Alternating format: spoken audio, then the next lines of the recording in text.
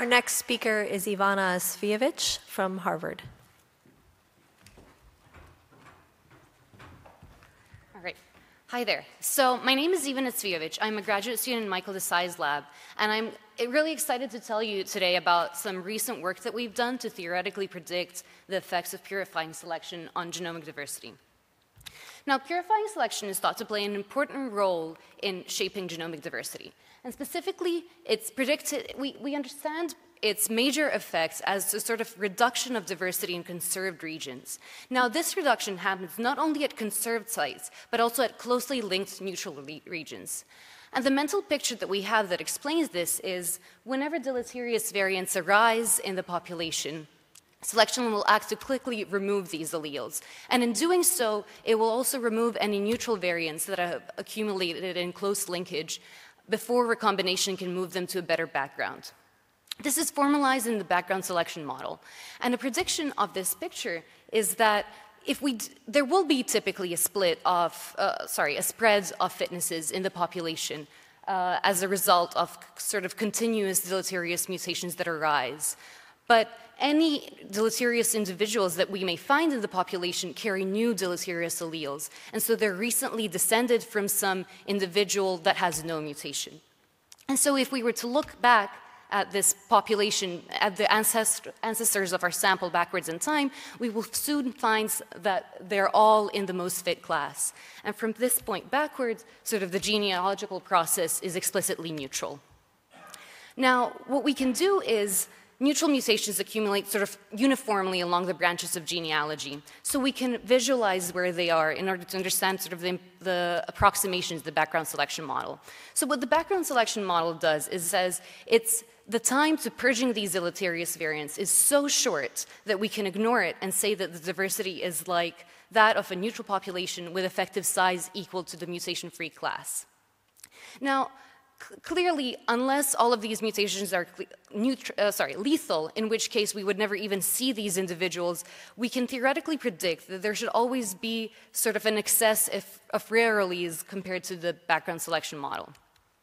And so understanding these full genealogies is important because we're often interested in looking at natural populations and looking at basically how patterns of genomic diversity vary across the genome and using the best model we have, which is the background selection model, to infer some sort of coefficient which will characterize the strength of selection. However, given that I've told you that there is this sort of theoretical confounder, we can also look at the data and see whether we see any evidence of there being any confounding effects due to these rare variants. So what we can do is we can look at the minor allele frequency, which should be reduced if we have an excess of rare alleles.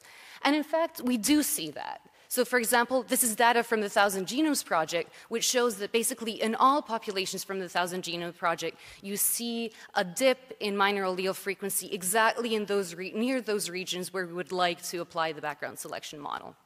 Right? So this theoretical founder has long been recognized as important, and currently we understand it well in scenarios where all mutations have the same effect on fitness. And the reason this case is sort of easier to understand than others is whenever all mutations have the same effect on fitness, then there's only a discrete number of fitnesses that any individual can have. And so what this leads to in practice is there being sort of a stable structure in time.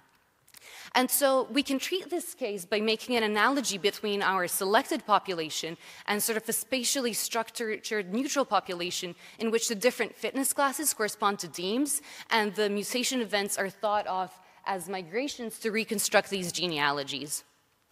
And once we do have a genealogy, we sort of scatter neutral mutations along their branches and calculate any diversity statistic that you may like. Now, we would like to do the same in the sort of more biologically realistic scenario where all mutations are not created equal. And in this case, we can sort of try going through the same exercise. We can calculate an average distribution. Now it will be much more spread out because you can have any fitness and it will be much lower. But basically, if we look at any individual population, we'll see that the population fitness distribution looks nothing like the average. And even worse, if you look at how it fluctuates, we'll see that it sort of changes in time. There are these peaks that are sort of fluctuating in this complicated way. And there are currently no coalescent methods that can reconstruct these genealogies in a structure that is sort of moving underneath your feet. I'd like to emphasize that this average distribution is not wrong. It's just not representative of any instantaneous population. But what we can think of it as representing sort of the average across many independent populations. So at this point, this sounds like some sort of annoying, irrelevant technical detail. Like, why does it matter? Can't we just think of this, whatever we infer, representing some sort of average? And the answer is unfortunately not. It does matter. So, for example, if we look at how severe these distortions are as a function of the effect of selection, in a single fitness effect model, we find that the distortions are most severe at intermediate fitnesses. Now, if we looked at an alternative model where the distribution of effect sizes is exponential, we find that the biggest distortions actually happen at the strongest fitnesses. This is something we can formally prove, but I don't have time to go into this now. The exponential distribution never reaches the background selection limit, not even in infinite population sizes. So how do we go about making theoretical null predictions for diversity statistics? There's always the possibility of forward time simulations. But there are two problems with these. One is forward time simulations are computationally expensive. So for each and every one of the points that I'm showing you on the graph above, it takes a few hours to simulate it. But there's a deeper issue over here. Whenever you have a continuous distribution, now you have sort of an infinite number of degrees of freedom. So it's unclear even which parameters you should vary. We don't even have a theoretical understanding of which parameters are the important ones. Okay. So a key insight that we have used that has sort of made this problem tractable is noticing that this distribution is not fluctuating in some sort of random, intractable way, but that these peaks that we see sort of, they represent individual clones, that they have sort of a genealogical logic to their own. And so if we could use our insights, our understanding of the dynamics of individual clones, maybe we could do something to reconstruct how this structure is varying as a function of time, and then reconstruct the individual genealogies within it. Now, this is still a hard problem because these clones are fluctuating stochastically. They may be interacting in some sort of complicated way, but it's tractable.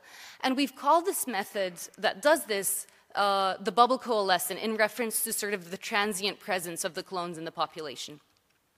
So in the next few minutes, I'd like to give you a graphical representation of how the bubble coalescent works on a very simple example in which you're trying to reconstruct all the possible genealogies for a sample of 3 individuals.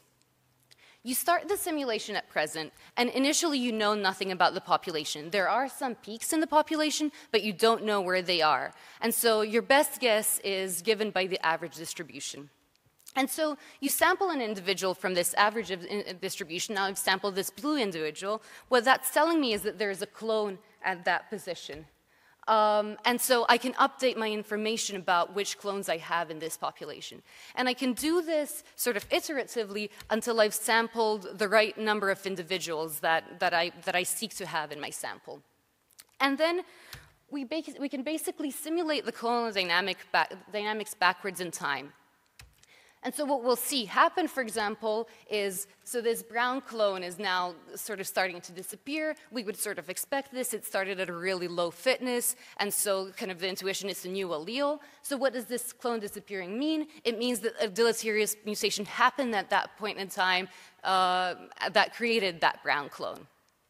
And so we can use what we know about the extant points at that extant clones at that disappearance point, the average distribution, and the distribution of effect sizes, which is telling us about the available mutations, to basically tell us where this clone likely came from, where was this originating, where was the most likely originating mutation. And so in this case, we may find that the ancestral clone was an already known clone, this orange clone over here. And so we continue this process, and now, okay, now we see the blue clone disappearing. All we know about right now is that there's this orange clone. That one seems small, and it turns out to be very unlikely that it originated, so we can do some math to figure out where an unsampled ancestral clone was that the blue clone originated from. And we continue this process until all of the clones have coalesced in the single one.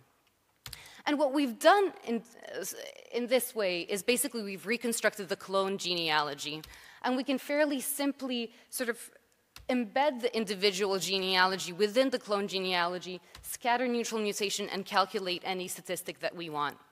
And so we repeat this process as many times as we want to get good averages. Now, we could use the same sort of intuition and the same scheme to analytically calculate these diversity statistics, and this is possible in some very simple cases. But there is really no need for this. The bubble coalescent is fast. It simulates entire population on timescales from a few minutes to, seconds to minutes, which should be compared to a few hours for forward time simulations. So I've told you that it's fast, but is it accurate? So what I'll be showing you over here are two diversity statistics. The mean reduction in pairwise diversity, what is commonly called B, and the average minor allele frequency. And I'm showing you these statistics for 4 different types of models where all the effects, the mutation rates are kept constant and the harmonic mean fitness is kept constant. But the shape of the distribution of effect sizes is a gamma distribution with different shapes. And so the background selection model would predict that the diversity statistics should not depend on the size of the population. They should all be the same for all of these points. And if you run forward time simulations, what you find is that not only do all of these lines essentially deviate from the background selection predictions, but they also deviate from each other. And so the mutation rate and the harmonic mean fitness are not sufficient to predict diversity statistics. We can also look at how the bubble coalescent does on the same plot, and we see that it does actually capture most of the deviations from the background selection limit. It struggles a little bit at weak fitnesses, but this is something that we're currently working on. And so I would like to end by thanking my advisor, Michael, and Ben Good, who is another graduate student in the lab who I've collaborated with, and I'll take any questions.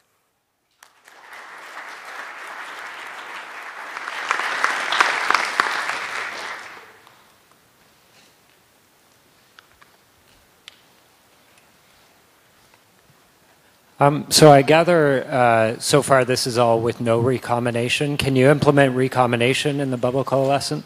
Mm-hmm. This is something that we've, back up slide, here it is. So I guess the idea is you can sort of use, this is the first part of the problem, really, understanding how the coalescence timescale depends on both the mutational density and the selective effects.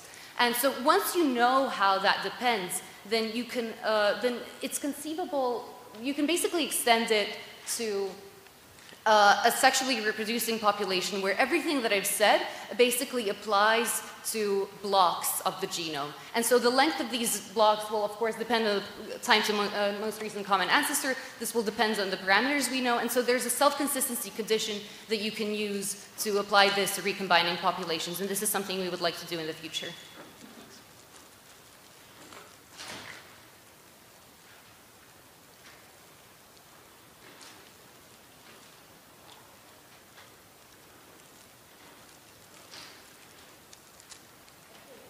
All right, thank you very much.